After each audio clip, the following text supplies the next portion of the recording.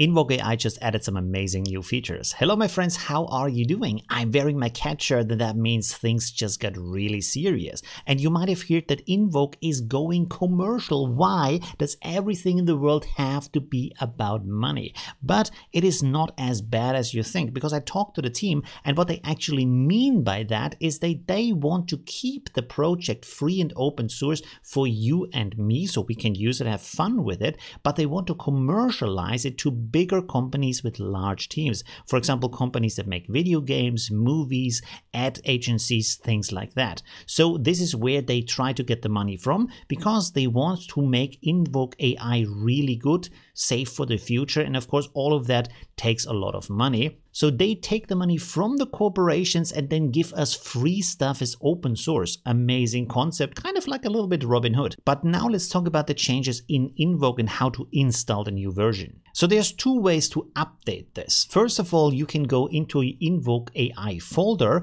and there you'll find an update.bat. Now you want to double click on that and run through that process. But for me, that was very slow, I guess, because a lot of people are downloading the update right now. So alternatively, what you can do is I have here a link for you for the update installer zip. Download that, extract the zip file, and then you will find this InvokeAI installer folder. You want to open that up. In here, you have these files.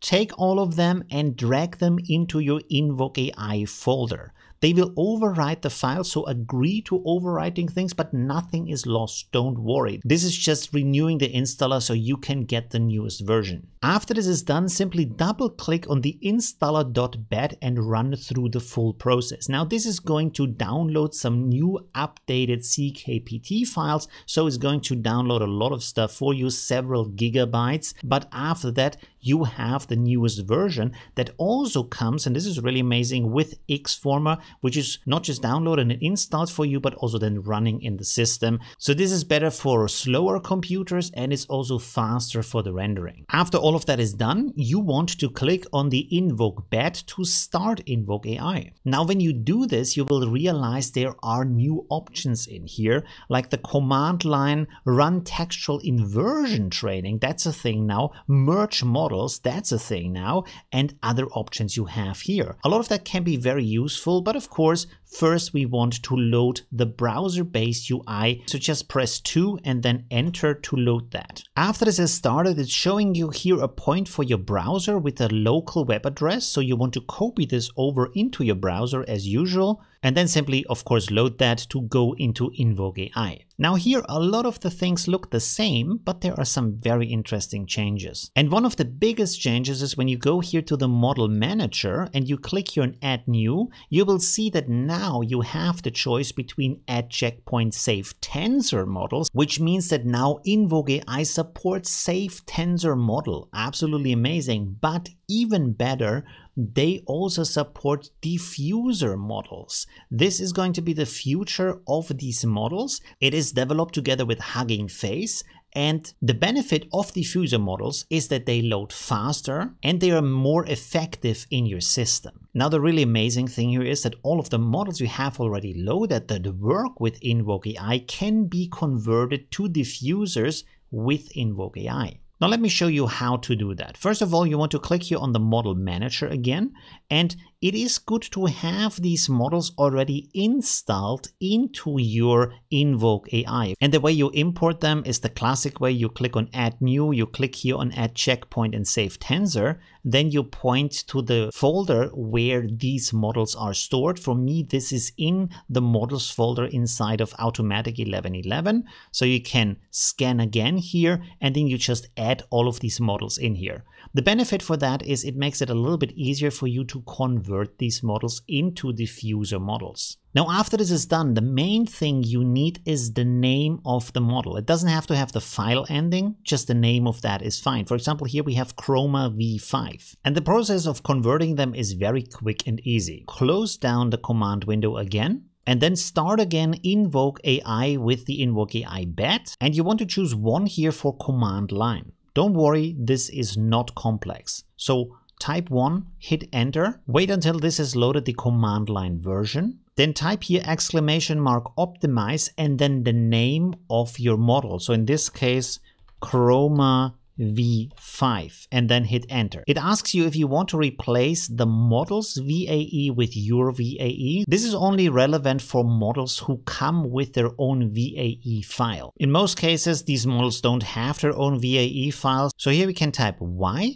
and then hit enter. Now, after this is done, it only takes some seconds. It asks you if you should load the model. You don't want to load it because you're not going to use the command line to create images. So you can type N, enter. Delete the original CKPT file. You don't want to have that. So type N, enter. And then this is done. After this is finished and you've closed the command line window, you again want to click on Invoke Bet and then start the UI by typing 2 and enter. Now, the great thing here is when we go here to our model manager again, you can click here on the tabs for all models, checkpoints and diffusers. Click on diffusers and you will see that the Chroma V5 version is already in here. It has replaced inside of InvokeAI the original model and put it in its own folder. But the original model that you have in your automatic 1111 folder is not deleted, is not touched at all because of the choices we just made. So you can simply load this by clicking here on load.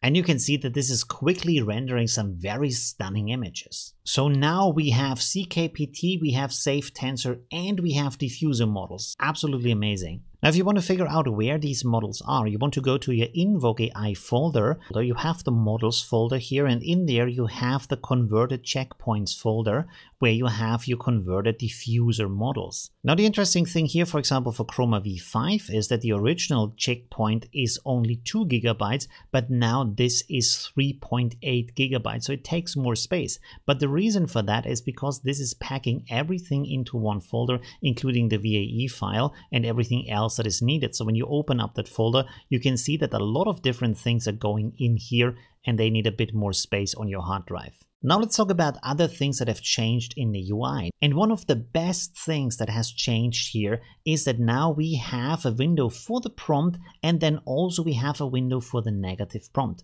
Now, don't worry about your old prompts where you have used square brackets to create the negative prompt. This will still work. So when you load the information from your old renders, this is still working fine with nothing in the negative prompt area here. Now, another thing that's very positive here is that the upscaling as well as the face restoration will keep the files in your gallery here on the right side, so you can keep working on them after applying these steps. Now, I also told you that you can now merge models and you can do textual inversion training. And when you start InvokeAI in the command window, you see these choices here under number 3 and 4. But I want to point out that these are early developments and they work in the command window only. So for example, if you load into the textual inversion training, you can see here that this is in the command window. It doesn't have a UI. Now they try to create a little bit of a UI and you can control this with your arrow keys and with your space bar to make these choices to go through this. So it's not super complicated, but it's still very early stage. Another thing you can see here is that for the training of textual inversion, you actually only can use the diffuser models. So I wouldn't suggest for you to do textual inversion right now with InvokeAI, but if you know what you're doing, you can test it out. The same is true for the model merging. Now here again, this is in the command window. This is going to be added rather soon into the UI. And again, here you have only the choice between the diffuser models to merge them together. The process here is fairly simple. So you simply select the base model, which is model 1, with the arrow keys and your spacebar, and then go to the second one. Let's say model 2 is Chroma V5, and then model 3 we say none. You can go down here and you say weight sum or other methods you want to use, and down here you can then select the weight that you have from the second model. So for example, 0.5s give you kind of a 50-50 mix. And if you want to have just a hint of the second model in the first model, you go with the lower value, for example, 0.25. So with that, you can experiment with merging these models together and see what kind of styles and what kind of amazing things you can get. And playing around with merging models is actually very, very useful. By the way, there's also a new thing that I'm doing over in my Facebook community, which you should absolutely join.